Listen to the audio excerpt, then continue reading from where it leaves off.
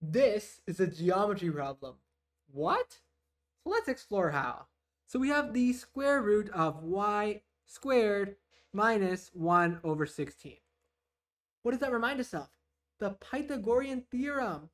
So let's imagine a right triangle with a hypotenuse of length y and a altitude of length 1 over 4. By the Pythagorean theorem, we have that this other leg over here will be precisely the square root of y squared minus 1 over 16. We have the square root of z squared minus 1 over 16 here. We can use very similar logic. So let's say we have this thing over here is z, and we have this side here. Whoops.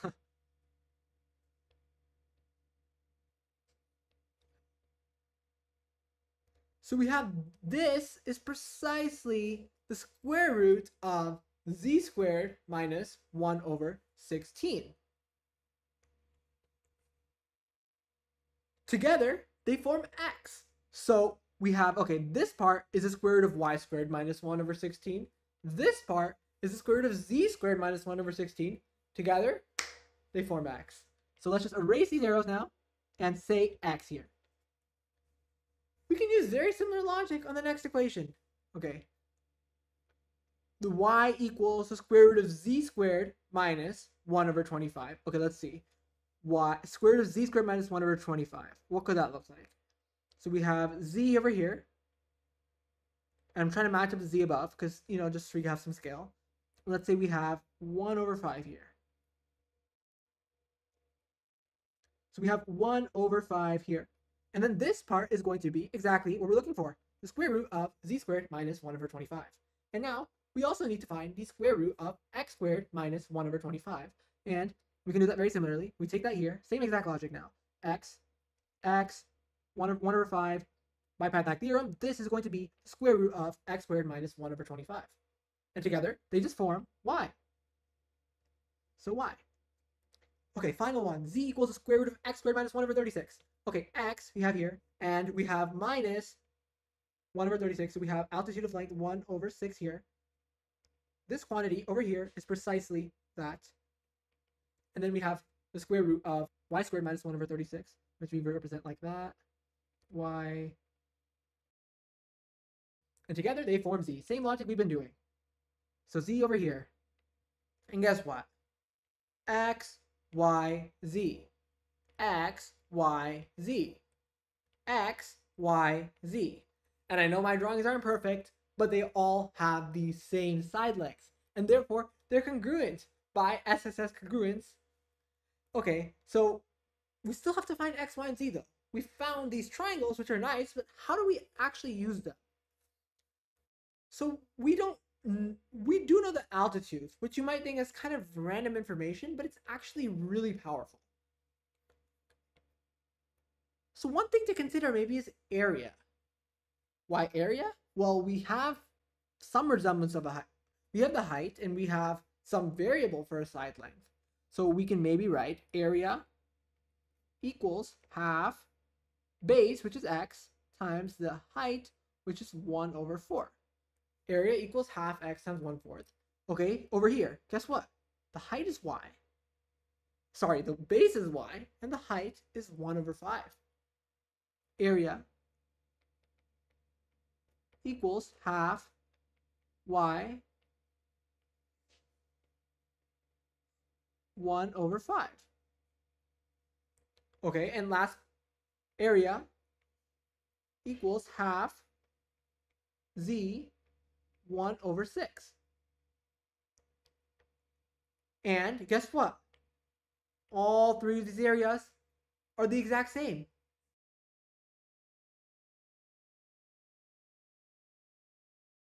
We can actually use this information to find the ratio of x to y to z. Well, guess what? We have 1/2 times 1/4 over here. We have 1/2 times 1/5 over here. And we have 1/2 times 1/6 over here. Let's just say x is 8a, where a is just another constant, okay? 8a. let's say y is just 10a. Why? Because AA times 1/8 is a, right? 10a times 1/10 is a. And by that same logic, let's say z is 12a, because then 12a times 1/2 times 1/6 is a. So we have the area of this triangle that we've been looking for all along is just a. So now we know the ratio of the sides. We know x is AA, y is 10a, z is 12a.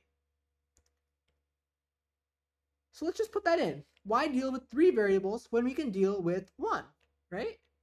So let's just put 8a, 10a, 12a. Okay, so essentially we're trying to solve for x, y, and z, but we found x, y, and z in terms of 1 variable. Now all we have to do is solve for a. And how do we do this?